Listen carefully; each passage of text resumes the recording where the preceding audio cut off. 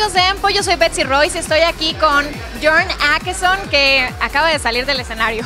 How are you? You just came out of your gag, how was it? Yeah, that was really amazing, wow, I can't describe how great that was. The crowd is so amazing, and I'm so tired because I've been jumping and with them all the time.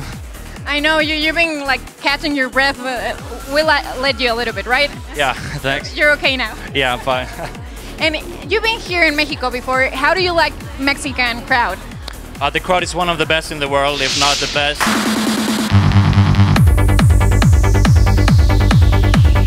What are your plans here in Mexico? First of all, sleep, but then eat the local food. The food is always amazing, so I can't wait to try some local food, hang out with some friends, and just take a look around.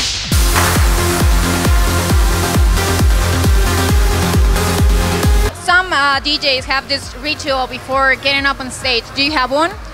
Yeah, I have. I sit on the floor and I meditate for a few seconds, like block all the thoughts and take a few deep breaths and just calm down, because I'm always very nervous and excited, so I try to calm down before I go up so I can play properly.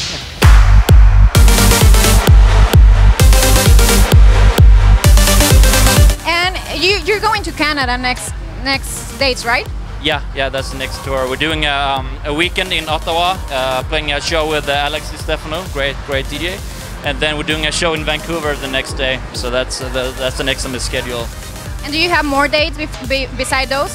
Nothing yet confirmed. I have a lot of studio work to catch up on after the tour, so I'm gonna spend a lot of time in the studio, a few gigs, and then it's gonna be more after that.